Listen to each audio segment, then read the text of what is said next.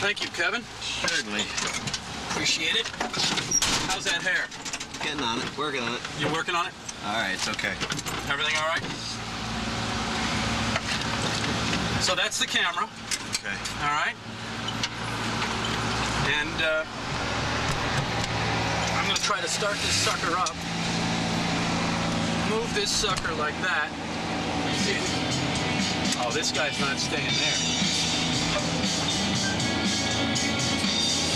Is he? Well, you stalled. Good. So how's it going, other than that? Good. It's going well. When did you get back The on show's island? off the air. I'm a little bummed about that. What is? The show, the Discovery Show. Oh, yeah. Tell me about that. That was a great experience. You know, you were with me when I was kind of, experiencing. But people don't know that don't know you. Don't know the show, right? Yeah. Well, you've been coming here for years. First of all, let's talk about that. Oh, we're taping? Huh? We should be. All right, tell me when to start. Well, you want to go to it's Cobblestones first? No. You want to see town? Yeah. Oh no, this is fine. We can talk right here. You came out here doing stand-up comedy, right? I came out here about 15 years ago, actually, to just vacation. But I first started performing out here about, I guess 5 or 6 years ago. Right. I came out to be in the Actors Theater for a couple of Christopher Durang plays that they were doing.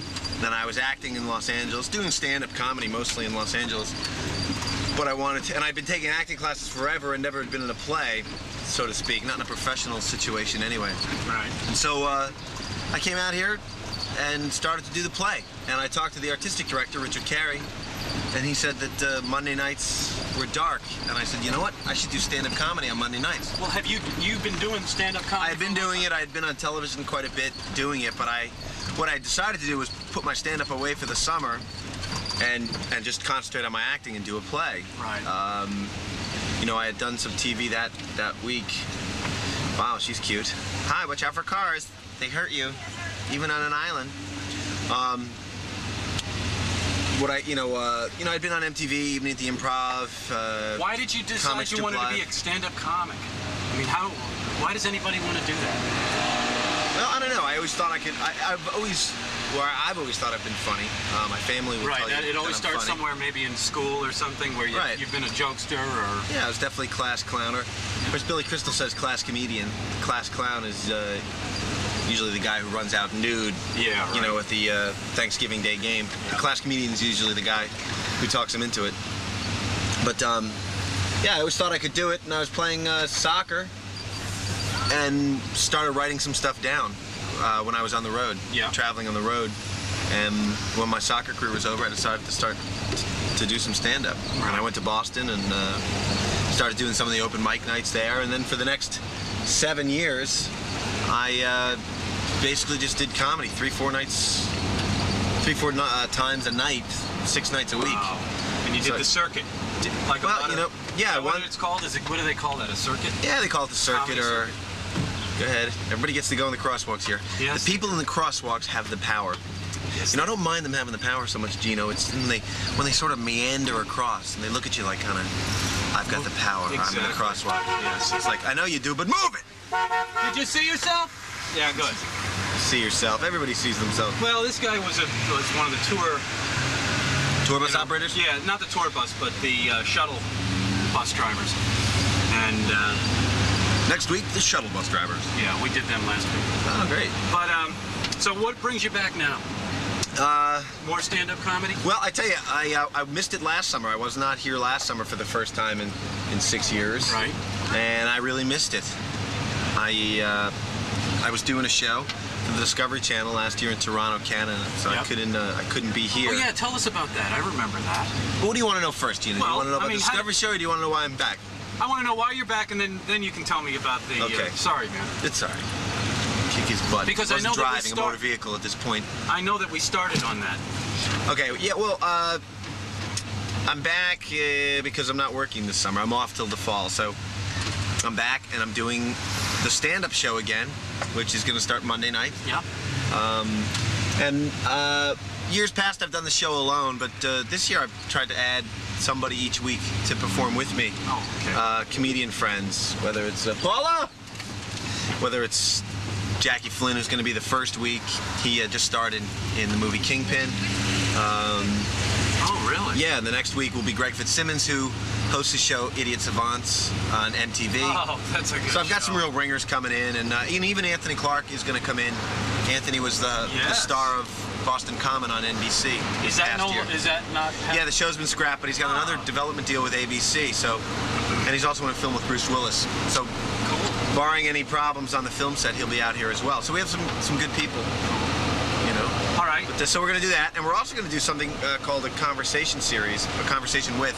We're going to try to line up various people from the film industry, television industry, sports world, to come out and just basically hang out and talk. We have the Farrelly brothers who wrote and directed Dumb and Dumber. They directed Jim Carrey in this in the film, huge film. When will that happen? They're going to come out. It's going to start on Sundays in July. July 27th is the first Sunday, and it'll run through August. So. Wow, that's super. Yeah, so we're excited about that. So Sunday and Monday night, and we'll do as always, we're doing it at the Actors Theater. Yep. Right. So, but the Discovery series that we were doing probably was the most exciting year of my life for a lot of reasons. One, it was I don't know if anybody saw it. Probably not. That's why they took it off the air. But what it was teach your daughter how to ride a bike. Single file, sweetheart. We did is 51-hour episodes, original episodes, and they basically sent me all over the world to do just extreme adventures, whether it was bungee jumping, shark diving, rock climbing. I went up in a jet fighter, gliders, parasail, parachute. I basically spent the entire year just trying not to vomit, but it was a blast. It was a great time. Did you actually go into a shark cage? Actually, I dove with sharks without a cage, which was why I was so nerve-wracking, really. What it was is this place called Walker's Key, off of the Bahamas, a small island in the Bahamas. What they would do is they'd go about 2 miles offshore. Yeah. And they'd start to circle the boats and rev the engines, and all these sharks would start to gather. Yeah. Like Pavlov's dogs. Right. They're trained. Did you do your science homework when you were a kid? I remember Pavlov's. All right. So they all start to gather, and about over 140 of them gathered around the boat, and then they tell you to dive in, and they tell you to immediately get to the bottom. Yeah, and you basically like dive in. No. Well, what it is the sharks know they're going to be fed with this chumsicle, this frozen chum ball. Yeah. So you dive in basically with the sharks, and now once you're under the water with them, they basically think you're one of them. They think you're a predator like they are, so they kind of leave you alone. They're waiting for this chum ball, waiting for this chum ball. So what you do is you dive to the bottom, just about 35 feet down, and you look up. And then the boat drops this big chumsicle, they call it. All these frozen fish heads and entrails. Yep. It's the same single file family we went by before. Yes, this is that. You know, one of the things about Nantucket, it's a beautiful island, but obey the rules of the road. All right. Thank you. You too, Gino. Yeah. All right, so basically they drop that chum ball, and all the sharks start to hit it. And you're basically just watching these sharks feed. Frenzy, yeah. You're literally 10 feet away from the chum ball, watching these sharks go crazy. Wow. And they leave you alone. Would you do it again? Oh, absolutely. Absolutely. Really? Yeah. Did it like? I definitely have a new perspective on sharks because hey, they're not. Hi, Debbie. Hi, Debbie. They're not cold-blooded killers. They're just predators of the sea. They're doing their job. Yes. And they're not just killers. If you're down there with them and they think you're one of them, you're just kind of hanging out. That's it. So you must. Now, if I had gone up near that chum ball, I would have been in for a little fist fight with the shark, and I would have lost dramatically. But yeah, they're and you know they're killing like thousands of these things a day, mostly the Japanese, for shark fin soup and for the cartilage pills that people are taking now. It's terrible. They're going to actually, you know, wipe the shark off the map for their own frivolous little reasons. But yeah, I definitely a misunderstood creature. But I learned a lot about a lot of things because of the series. It was great. And really and so what's in the future for you? What outside of doing what you got going on here? A couple things. I had been working with Judith Ivey, who's an actress. She had something going with a writer to develop a sitcom.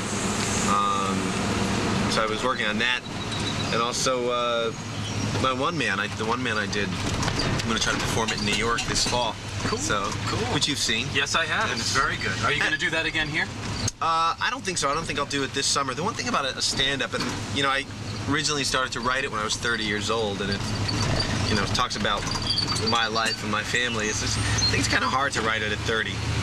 You know? Mm-hmm. Well, you recently but now married, at 35. and now you're married too. So now I'm married, yeah, which is interesting. And the weird thing about being married aren't going to be too happy about this. But well, the weird thing about being married is that it cuts down on your dating. It does. It's really, I mean, just kind of, you know, once, twice a week, tops.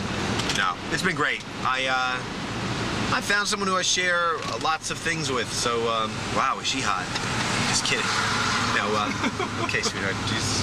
Hey. We'll go to children's beach. Sweetheart is not sexist. That's sort of just a loving term that I use. Yeah, but you know, I say sweetheart, that stuff is out though. The PC thing? Yeah. It's all BS anyway. It is BS. Crap. Remember when I was doing stand-up in Boston, the guy at the Catch a Rising Star was into PC. You had to completely pull anything that was un-PC from your act. You know, you couldn't even say manhole cover, you know, personhole covers. Like, really? Oh, yeah. What a dark... Those are the dark ages in comedy, right? Absolutely. The dark I think it was a backlash because of Dice Clay and Sam Kinison, but I think Kinison, in hindsight, had something interesting to say. Dice Clay just sort of, can I say shit on everybody? And I guess I can't. I'll take it out. Block it out. Yeah, Dice Clay just was mean, period, and didn't have anything redeeming to say about anything. So, thank God that's all done. Are you living in L.A.? I have been living in L.A. I moved my stuff out of L.A. in May because of... Go ahead, ma'am. You're on a bike. Back.